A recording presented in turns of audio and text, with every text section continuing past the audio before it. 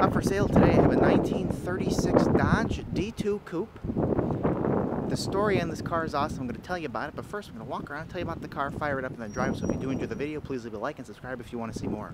Thank you. So let me tell you a little bit about this car. 36 Dodge D2 Coupe. It is a previous zero rust barn find. Found, and the guy spent 10 years doing a nut and bolt restoration on it. The car is the nicest car that I've had, and I've owned a lot of cars. I have a little bit of history on it. I'm going to go back there and I'll show you. Not too many flaws on it. It hasn't been driven too much. The guy only took it to shows. Again, it's the nicest car we've had. 3-speed on the floor, original 6-cylinder, fully rebuilt. You know, you had to, the guy did it all when it was time. The painted wheels with the little Dodge cap, all steel body, zero Bondo. I have a picture of it, multiple pictures of it, all down to the steel. The body's so straight because of that. There's no Bondo, there's never Bondo, no patches in the floor. The underneath is impeccable. Again, I got pictures of it on the ad. So the only couple of flaws on the car are the occasional little stone chip, which are few and far in between, and then like a little chip on the hood area. That's about it. Because you know these hoods are BS. The design in this, you can't help but to bump it unless you have like 3 people doing it. Anyway, chrome is excellent, trim is excellent, everything works. Everything's been replaced except 3 things, and I'll point them out when I get to them. Kind of cool idea, a little nostalgia. The body is the straightest body I've had, and I'm not just saying that, you know, laser straight body normally means like it's a 9 out of 10 in terms of straight. This body is, there's not a ripple. Not a ripple. The vinyl, it's amazing. The car is amazing. All new mohair interior, so beautiful, beautiful condition. Doesn't even look like the people sat in it. It's all restored to factory specs and all done right again. So 3 things which are in the interior that the guy left original. The floor mat. Now look at this, 1936, a long time ago. Pardon my French. Couple little rips in it. This is in beautiful condition for something 36. What is that? That's over 70 years old. Now, if you don't like that, I got a brand new one. But he left it in there for nostalgia purposes to show the preservation of the car. Like I said, when the car was found in '95, it was excellent. I have a picture before when the interior was done. It looks like this before they recovered it and redid the interior. It was this nice. Second, he left the steering wheel untouched, so you see the Dodge Ram there, a little bit of the paint peeling on it. But look at the steering wheel. No cracks. People replace steering wheels, you know, in 20 years they crack because they use them so much. You know, it's 1936. No cracks. And just a little bit of wear. The wood on the dash is beautiful. I know the video's not doing it justice, but this is gorgeous. And lastly, the thing that was not replaced, the little window crank, which works. Little AC. There's your AC from back in the day. Underneath the seat, it is factory correct. They did not skimp out. Normally they'll skimp out. You say, oh, you don't see the seat down there. Well, I'm going to run a picture of it right now.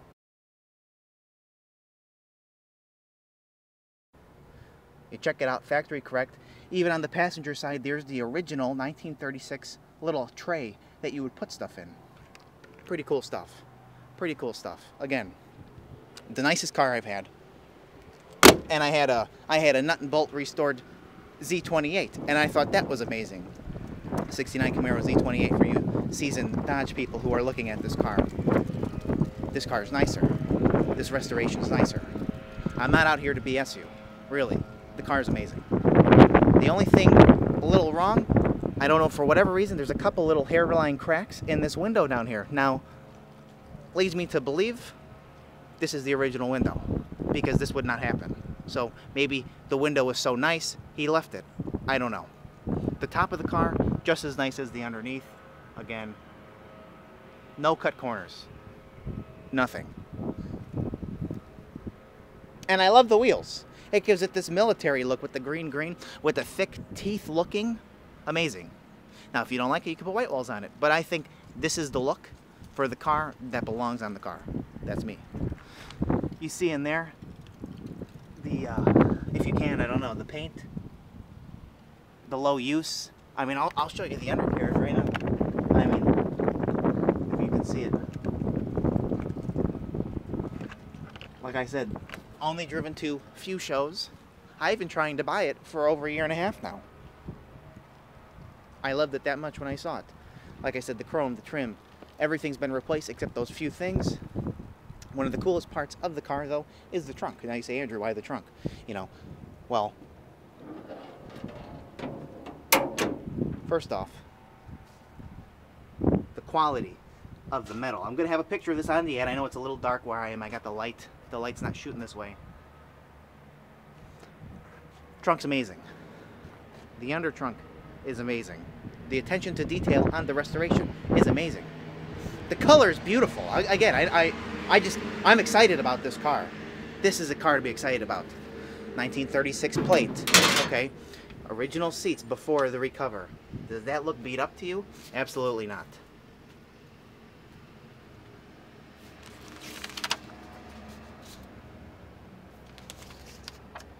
He did have white walls on it at one point, but again, I think this is the better look. Look at the floor.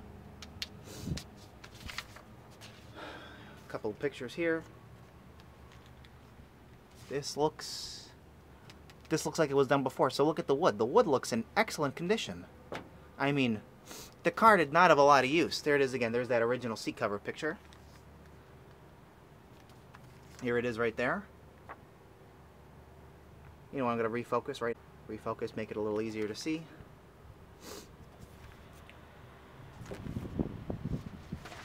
Again, I don't know what this one is. The guy didn't tell me. I don't think this is before or after. I think this is just another one.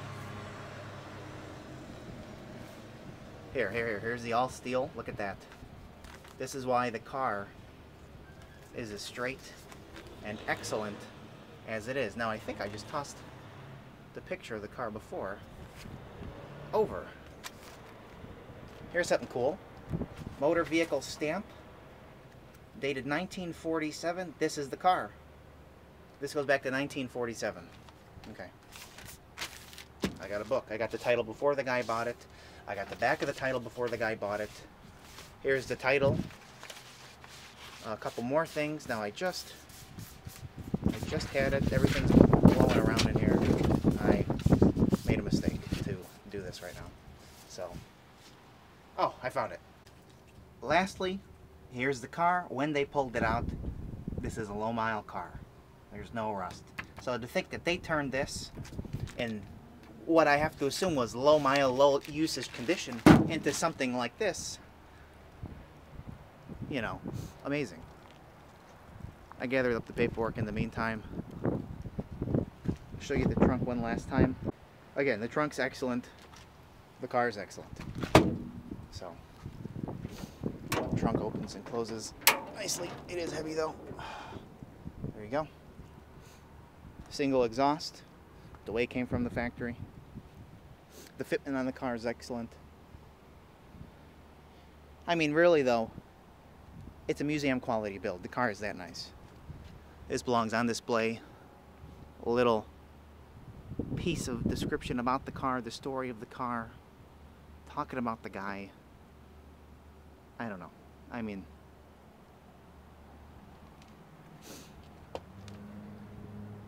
look at the body. So, you know, there's not much I can say. I could tell you a little bit about it. As far as flaws, this and that, I showed you what there is. The guy spent 10 years doing this restoration bit by bit. His pride and joy, again, you know, I mean.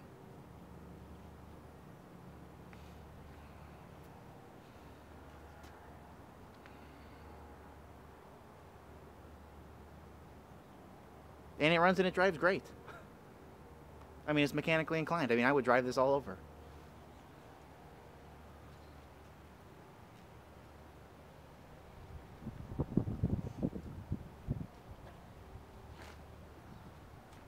You know, right now I'll run some pictures of it. A couple little pictures I can't fit on the ad.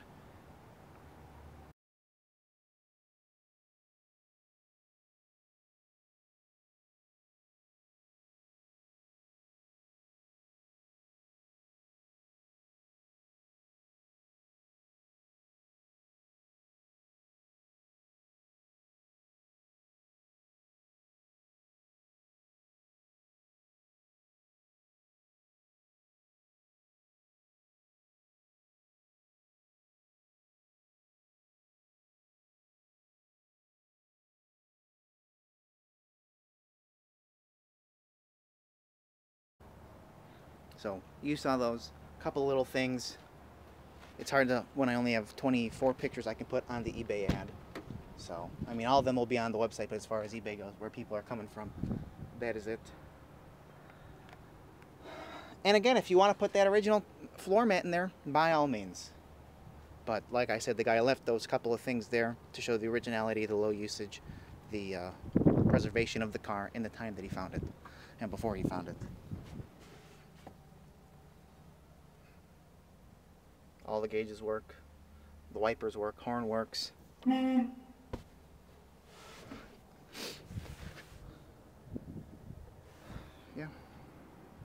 So like I said, 1936 Dodge D2 Coupe.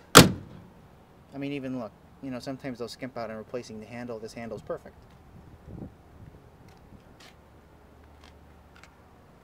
Finish in this beautiful green, all factory correct. Low usage, 10-year nut and bolt restoration, 0 rust barn find that was preserved wherever it was. So thanks for watching. We will fire it up now. You know, I'm not doing it here. I don't want to mess around with the hood. So if I've already recorded doing that. I'll run those clips in a second. You know, thanks for watching. Leave a like if you think this is a cool car. I mean, there's not a lot of them out there. Thank you. All right.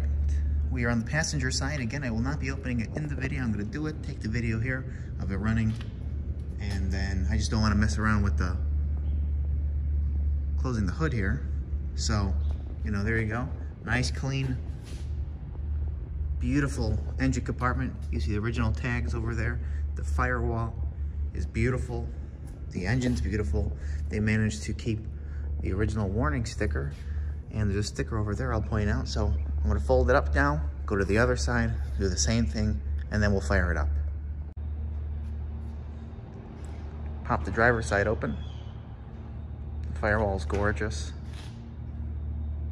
All the black, the components, the way it's set up, the factory correct, the beautiful, the original style. Some of those original clamps over there. So we'll fire it up now. And yeah, here we go. Okay.